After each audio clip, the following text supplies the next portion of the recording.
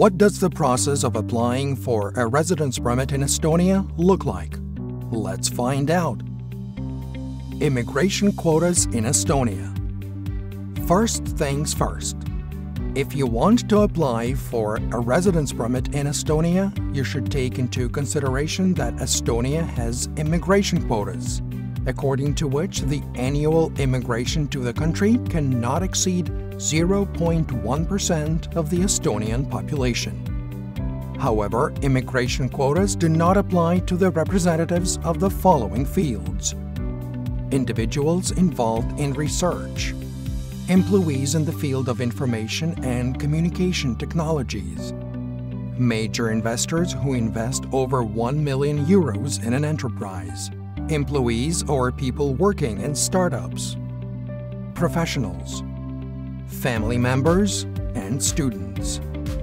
Citizens of the United States, the United Kingdom, and Japan are exempt from the quotas.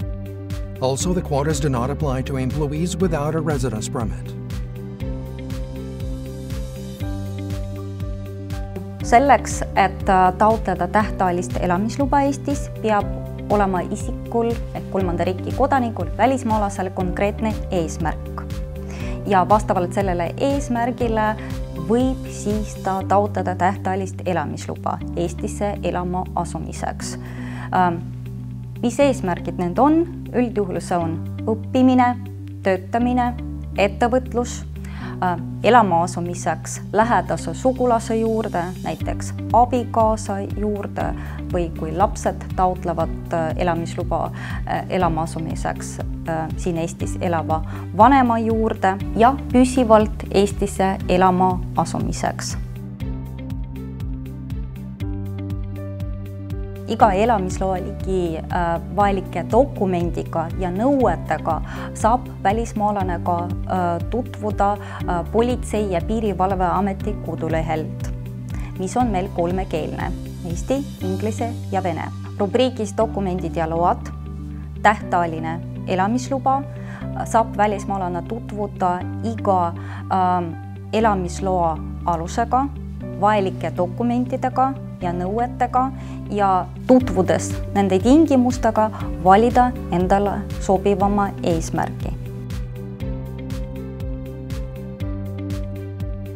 Alguses välismaalane elab mingi muu elamisloa alusel siin Eestis ja kui ta täidab kõiki need tingimusi, mis on sellele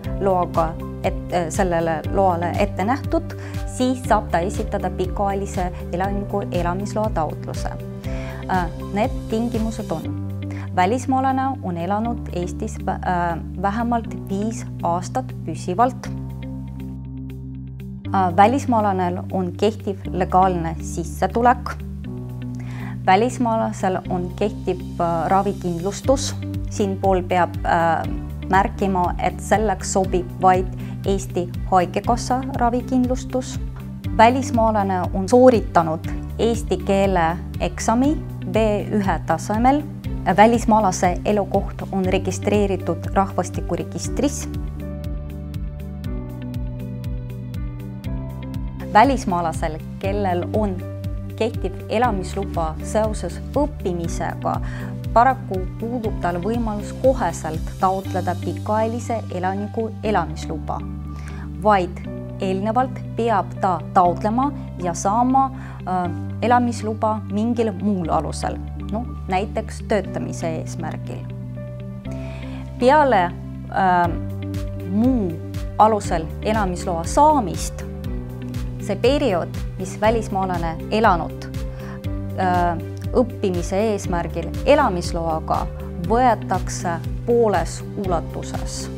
Ehk siis, kui me räägime õppijast, kellel on näiteks olnud elamisluba seoses õppimisega 2 aastat, siis ta sai elamisluba seoses töötamisega, mida saab väljastada kuni 5 aastaks korraga.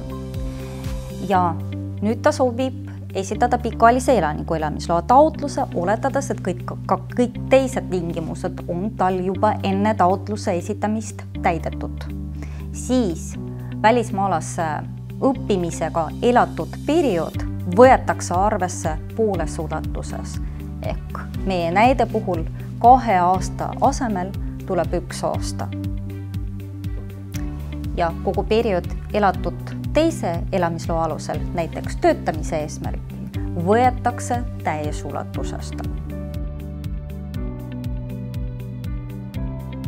Kui isiku tähtajaline elamisluba lõpeb tähtaja saabumisel, tähendab, et ei olnud tunnistatud kehtetuks Politsei- ja Piirivalveameti puhul mingil põhjusel, siis oleneb elamisloa liigist, on tal võimalus Eestis veel seaduslikult viibida ja ka töötada kas 90 päeva, kui me räägime näiteks elamisloast töötamiseks või elamisloast elama asumiseks abikaasa juurde või 270 päeva, kui me räägime elamisloast õppimiseks.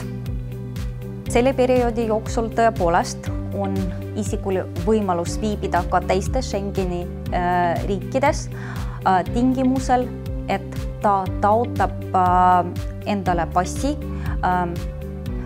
kleebist, pöördudes Politsei- ja Piirivalveameti poole ja vormistades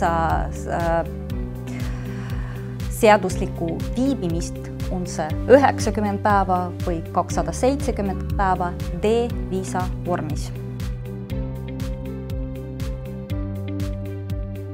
Kui välismaalasel on olnud tähtajaline elamisluba seoses õppimisega, mis lõpeb tal tähtaja saabumisel, siis on tema viibimine Eestis seaduslik alljärgneva 270 päevase perioodi jooksul.